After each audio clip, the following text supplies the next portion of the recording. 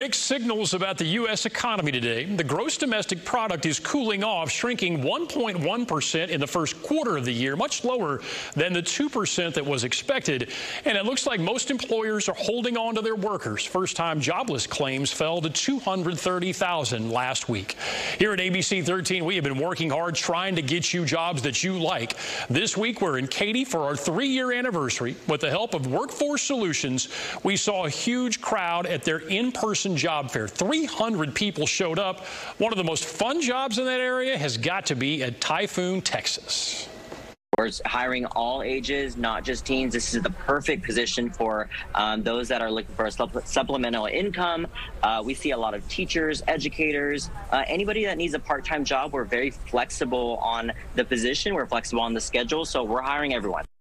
If you couldn't make it out to the job fair today, no worries. We've got a link to all of the available jobs on our website, abc13.com.